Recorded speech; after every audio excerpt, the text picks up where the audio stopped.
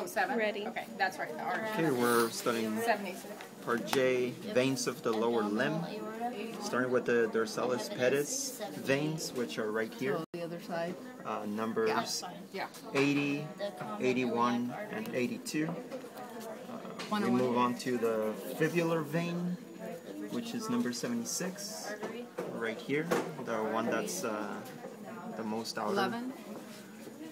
And Oh, that's vertebral. the fibular vein. Next we got the anterior 30. tibial, which is number 79, followed by the posterior tibial, which is number 78. Next we got the popliteal vein. Popliteal means knee, I believe. That's number 77. The femoral vein, number 73, right here. Would that be... It's the femoral vein.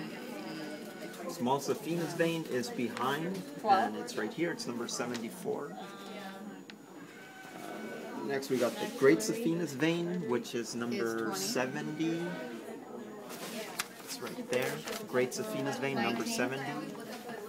External iliac vein, 60. number 62 is right here. External iliac vein, number 62.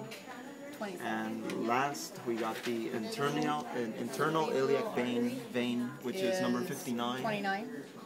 And that is right there.